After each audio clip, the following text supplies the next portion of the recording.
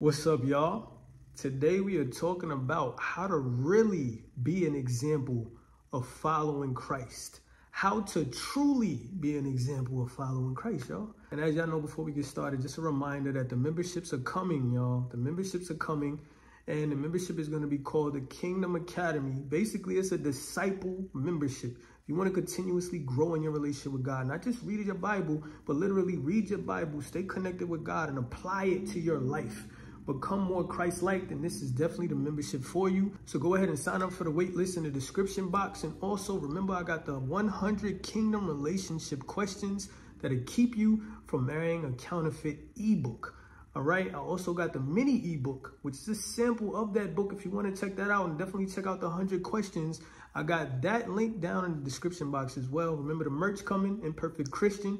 If you want to check that out, go look at some of my old videos and you can see some of the merch. It's coming soon, y'all. It's coming soon. And remember, if you want to have conversations with me, I have the Kingdom Conversations where we can talk one-on-one about whatever you're going through, whatever your struggles are in your relationship with God, with people, with literally trying to follow God, with abstaining, with whatever it is, with co-parenting, with being a godly person, with any struggle. Even if you're struggling with somebody who is narcissistic, I am certified in that area as well, y'all. We can go ahead and talk about that, and I can show you how to definitely keep God first in that situation. Plus, I went through it. But anyway, y'all, let's get back to it. How to really be an example of following Christ. Now, I know some of y'all probably get mad at my videos because it's like, why you always got to do this and make us do this? And it's so hard. I know. This walk is not easy, y'all. You literally got to be a soldier in Christ. Notice I said keyword soldier. You're a soldier.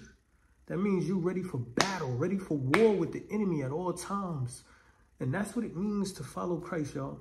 So I want people to understand when it comes to being a true follower, a real follower, an example of a real follower of Christ, you have to be an example. What does that mean? That means I have to show Christ in my life. What does that mean? It does not mean I just go to church. Me just going to church does not reveal that I am a true follower of Christ. Me just reading my Bible does not reveal that I am a true follower of Christ. Me going to Bible study does not mean that. But me living this lifestyle does. Me literally walking like Christ and listening to what he tells me to do in my life does. That is a true follower. So what does that mean? An example, this is going to be hard. This means as examples of followers of Christ, y'all, we have to remember that we have to be the first one to do it. Yep, that's right. Remember, the world is evil. The world is in darkness. Jesus had to be the first to deny himself, to sacrifice himself for us. He literally took the blame. Who gonna take the blame? Okay, both of y'all arguing and all of that. Who gonna stop and take the blame no matter if they didn't do anything wrong? Jesus. Who's gonna say I apologize even if he doesn't believe that he did anything wrong, but you felt like he wronged you? He took the blame. He did it first. Who's going to forgive first? Jesus. Who's going to want to take the high road first? Jesus. Who's going to want to tell somebody no when they want to do something that's not Christ-like first? Jesus. So what are we to be examples of? Jesus. So that means we take the high road, y'all. That means we have to be the first to do these things in conversations, in situations, in relationships, in our families, y'all. Even when it comes to co-parenting, when it comes to strangers, when we're around strangers. Remember, we are the example of Christ, right? So we are a picture of Christ when we walk this world, when we walk around. We show a reflection, an imitation of Christ because the Spirit is inside of us. So if Christ did it, then his Spirit is inside of us. So if he did it, the Spirit that was inside of him is now inside of us. So that means we do what he did. But his Spirit is helping us do it. You understand? So we got to remember that we must be the first ones, because the world is evil and dark. The world cannot see. So imagine being in a relationship with someone who cannot understand and they cannot see. Their mind is in darkness. They can't see. And what I mean by darkness, that doesn't just mean sin. That doesn't just mean evil. That means they are unaware. Jesus said, Father, forgive them, for they know not what they do. He was revealing to us that they can't see. They can't hear. They can't understand. God, when you look in the Bible, God talks about people who can't hear, right? When you look in the Old Testament, when you look in Proverbs, he talks about certain things where he's like, let those who can see, see. Let those who cannot hear, hear, right? He notices there's a difference between those who follow him. They can see, they can hear. But those who don't follow him, they cannot see, they cannot hear. So because we can hear and we can see, that means we must reveal what God has shown us and has done for us. So yes, that means we have to be the first to hold our tongues. Yes, that means we have to be the first that don't get revenge. Yes, that means we have to be the first that is not petty. Yes, that means we have to be the first to exhibit not being defensive and offended. Yes, that means we have to forgive others first. Yes, that means we have to apologize first. Yes, that means we must take the blame first at times, y'all. We are the example of who he is. So we show him inside of us and through us to the world. We have to be the first to die to ourselves.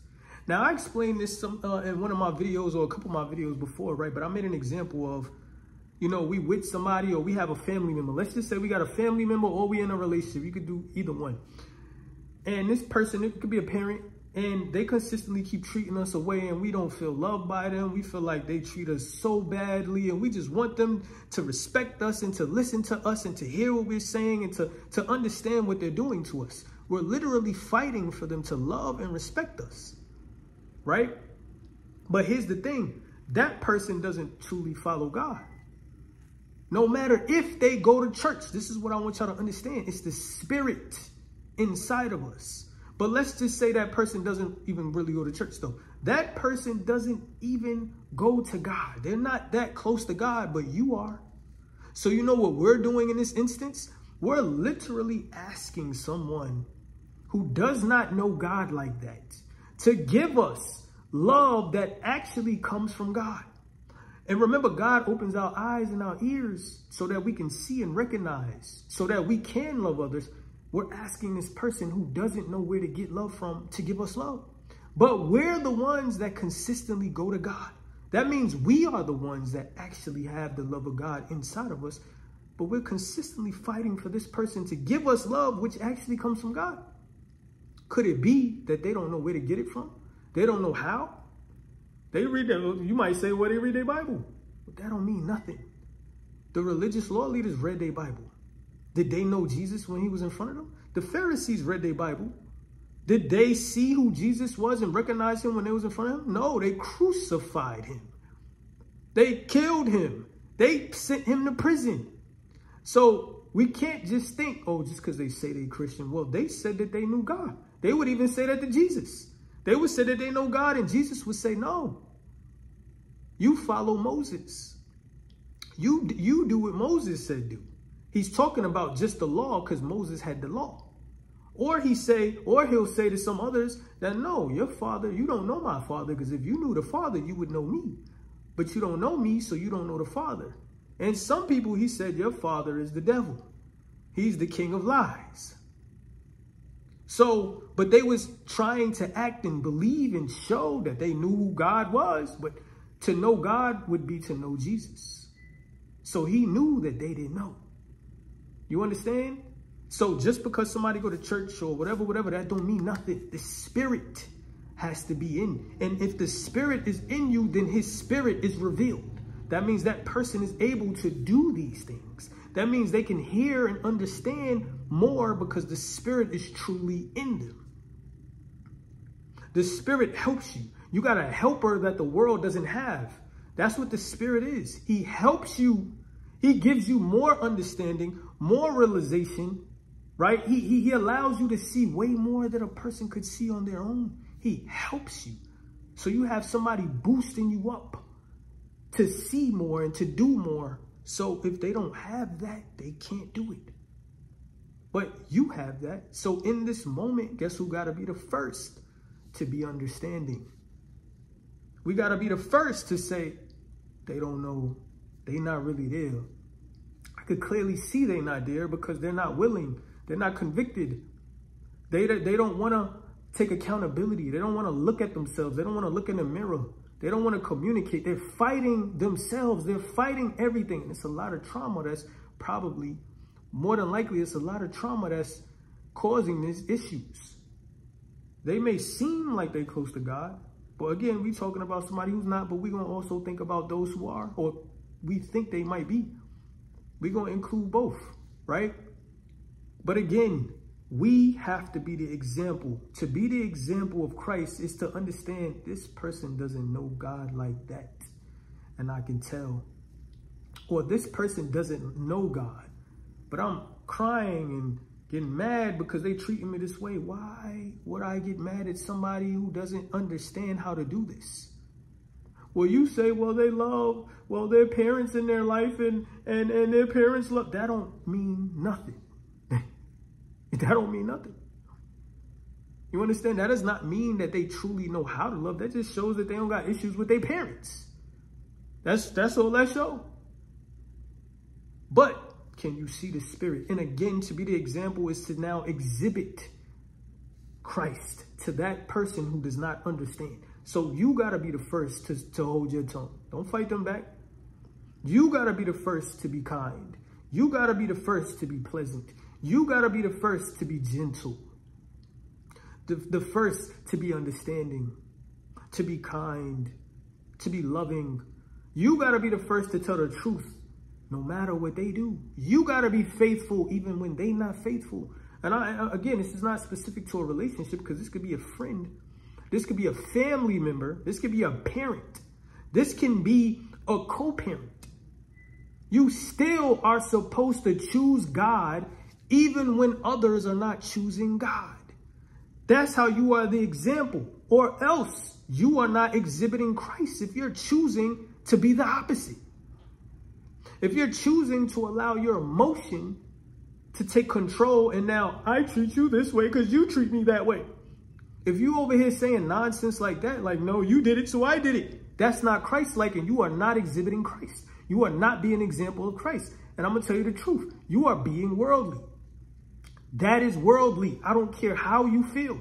You do not see Christ doing anything to you because you did it to him. So that is not Christ-like. That is the enemy. The devil does things like that. So again, we follow Christ. To be an example of Christ means we take on the hard stuff, y'all. That means just imagine a war and soldiers at war. We on the front line. That means we in the front. When it comes to love, we are the first. God is love. So when we don't exhibit love, if Jesus is love and we are the example of him, then we are the example of love. So if they don't love, then we show love. I'm not telling you to stay in something. What I'm trying to tell you is it don't matter what you in. It don't matter what you go through. We are the example and we do not choose when to and not to love.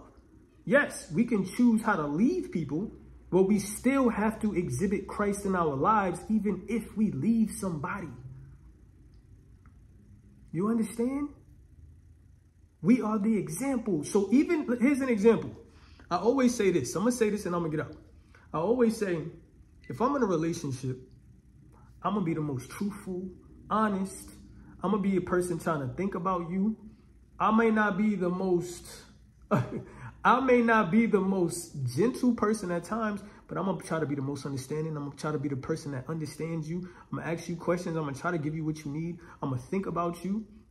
I'm going to consider you. I'm going to ask you questions to consider you, right?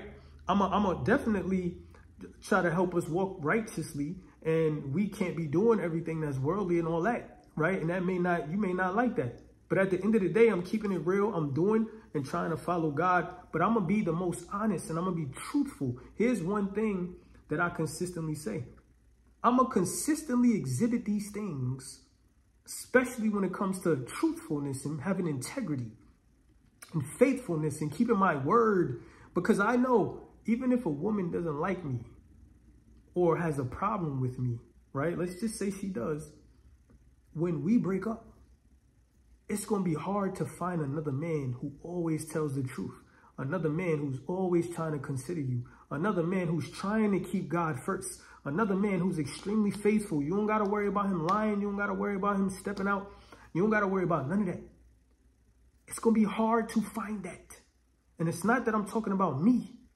It's because I know God's spirit. I know how God is. We are all connected to God because of his ways. And when our ways are in us, that means it's hard to find that in the world. So if I consistently try to be this way and we break up because maybe that person is not fully there or they don't understand whatever it is, or I break up with them, whatever it is, it's still going to be hard to find those things because the world is not that way. Because I was the first to do it. And I don't mean the first for that person, but what I'm trying to say is I was the example of Christ. So now she literally has got to find someone who truly follows Christ. He don't got to be perfect and he don't got to be like me. But what I'm trying to say is she's still going to want those qualities because those qualities protect her, keep her safe, and it makes her feel loved. It makes her feel like she's considered and thought of. She got to find it. It's going to be hard.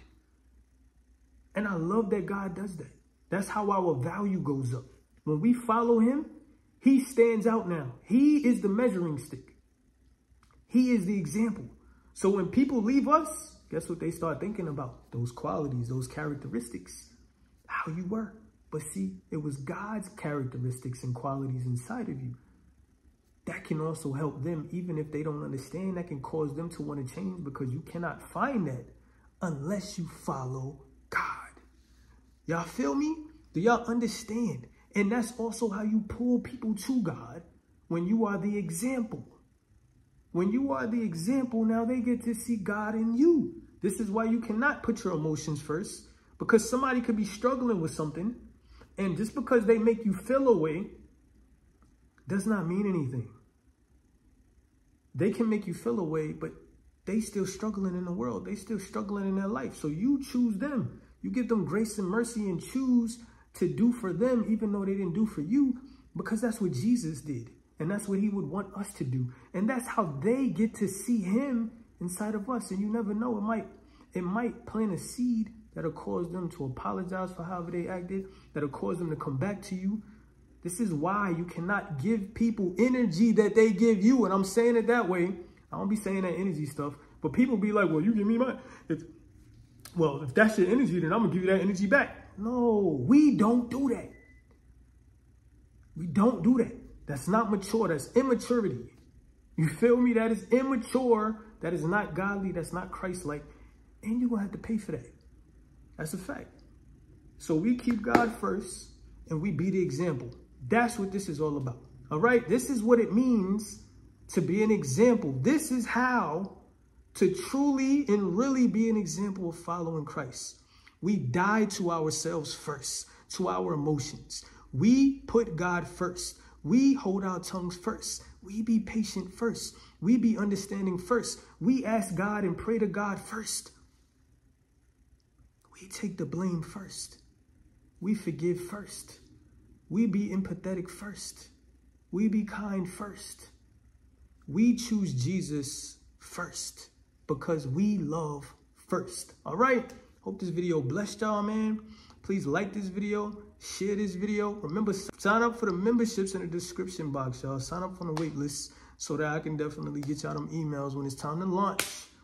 And check me out with some Kingdom Conversations. If you want to talk again, we doing one-on-ones. And remember my ebooks down there and the merch coming soon, all right? I love y'all. I'm going to get it y'all when I get it y'all.